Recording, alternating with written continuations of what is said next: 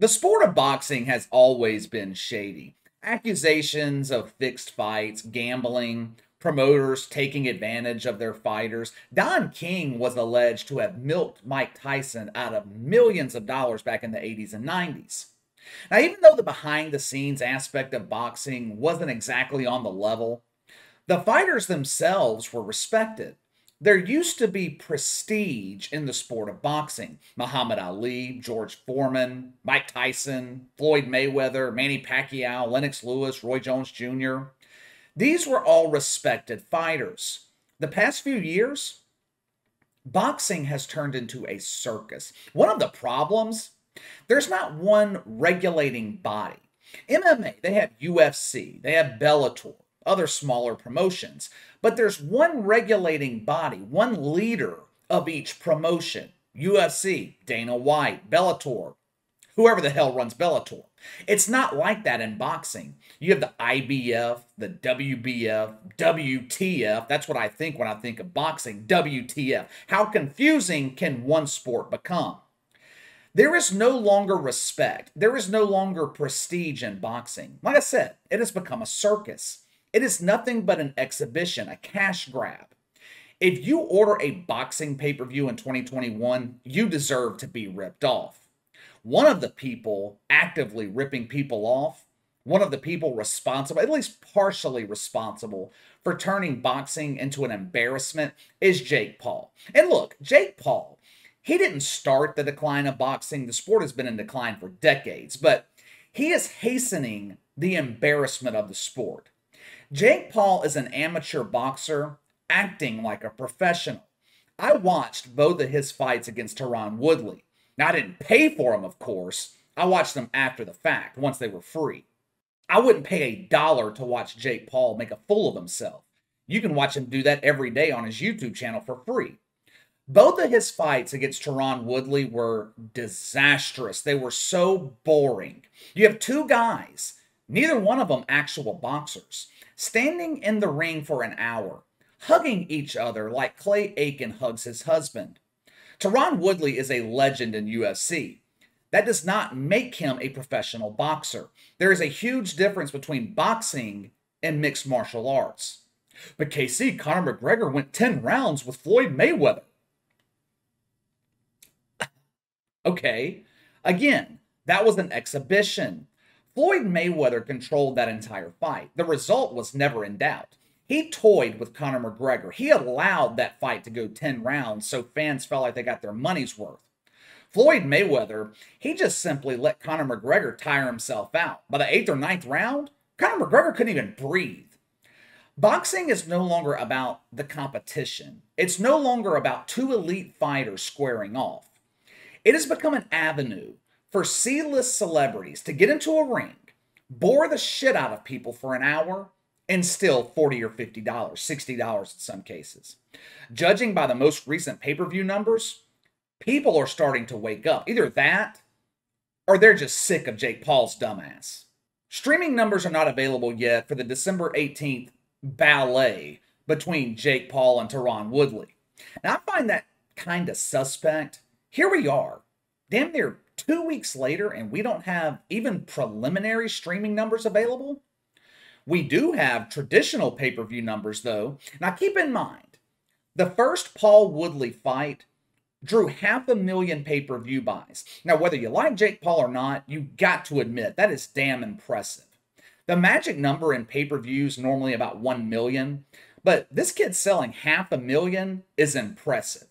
Unfortunately for him, the magic is gone. The rematch completely bombed. Less than 65,000 people donated their $60 to watch another boring fight. Fake wrestling drew more interest than Jake Paul. AEW Full Gear in November eclipsed 65,000 buys. Now, estimates are showing, even with streaming numbers included, the rematch between Jake Paul and Tyron Woodley is going to struggle to hit 100,000 buys. In other words, box office bomb. This dude has over 20 million subscribers on YouTube, a free platform for unlimited advertising and promotion. And you couldn't convince 1% of them to watch you fight? Defenders of Jake Paul, they have already come up with the excuses. It was the 6th sports-related pay-per-view in 2 months. People ran out of money. It was overpriced. I saw one excuse while I was researching this. I think it was on SB Nation. It said something to the effect of, it was a lot to ask of customers to spend $60 the week before Christmas during a global pandemic. Okay, so now the Covey is to blame. The Covey is to blame for the lack of interest. Hell, we blame the Covey for everything else. Why not add Jake Paul's failure to that list? Lack of money is not to blame. Scheduling the fight the week before Christmas, that's not the reason it bombed. The Covey is not the reason it bombed. The reason Jake Paul bombed at the box office, people are not interested in Jake Paul. Floyd Mayweather was a boring boxer. He was a defensive fighter, which makes for a boring fight in most cases anyway. For over 10 years, he sold millions of pay-per-views. Why? When it comes to book smarts, Floyd Mayweather is out of his realm. That ain't for him. Hell, I think he's illiterate. But when it comes to marketing, he is brilliant. He knows how to elicit emotion. He knew how to get people invested. Whether you paid to watch Floyd Mayweather win or paid hoping to get his ass kicked, either way, you paid. Floyd Mayweather knew how to get people to love him, and he knew how to get people to hate him. He knew how to generate heat, good heat, which is essential in the promotion business. We've talked about this before. You have good heat and go-away heat. Jake Paul is developing go-away heat. People are becoming apoplectic towards him. They don't give a shit. Now, I have seen people credit Jake Paul as some sort of marketing genius. Now, I'm not going to take anything away from him.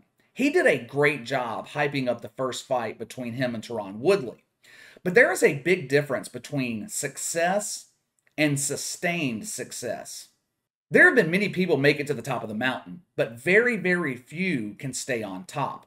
The music industry is littered with one-hit wonders. Only a few have been able to maintain their careers over multiple decades. I think Jake Paul knows this because he is starting to get desperate. He keeps calling out UFC fighters that he has no chance in fighting at this point. He is constantly in the media taking shots at Dana White. This man's addicted to drugs. I challenge him to take a drug test. Who gives a shit if Dana White's an addict? If he is the most productive and successful drug addict that I have ever seen. Dana White, he continues feeding into this bullshit. He told Jake Paul that he would take a drug test only if he could take Jake Paul for steroids. He keeps complaining, Jake Paul does, about UFC payouts, claiming Dana White doesn't adequately pay his fighters. Now, Dana White has been criticized about this for years, but if that's the case, why is Jake Paul angling to get into the UFC? For a promotion that doesn't pay their fighters well, Jake Paul sure seems to want to be a part of it. When we talked about this 2 weeks ago, I thought Jake Paul would be given an opportunity in the UFC. When it comes to making money, Dana White will put personal beefs aside. He did that for years with Tito Ortiz. But after his most recent fight, bombing on pay-per-view, I don't know if Dana White's going to be interested in Jake Paul. When he brought in CM Punk a few years ago, at least CM Punk had sustained success on pay-per-view over a number of years in the WWE. Jake Paul is on the verge of being a one-hit wonder. This dude is so desperate right now, he's talking about trying out for the NFL. The NFL. This fucking guy's barely a boxer. And now he thinks he can make an impact, make a team in the most competitive sports league in the world? Classic attention-seeking behavior. Maybe if we ignore him, Jake Paul will go away. Now, I'm not contributing to that cause by talking about him for the second time in 2 weeks. But let me know what you guys think of Jake Paul bombing at the box office. Is his boxing career, and I hate to call it a career, but is his boxing career, for lack of a better word, is it on the verge of being over? Sound off in the comments below. Make sure to like and subscribe. Click the notification bell to receive all notifications from the channel. Best way to contact me is by email at btlkc84@gmail.com, KC_BTL84 on Twitter. I'll see you guys tomorrow.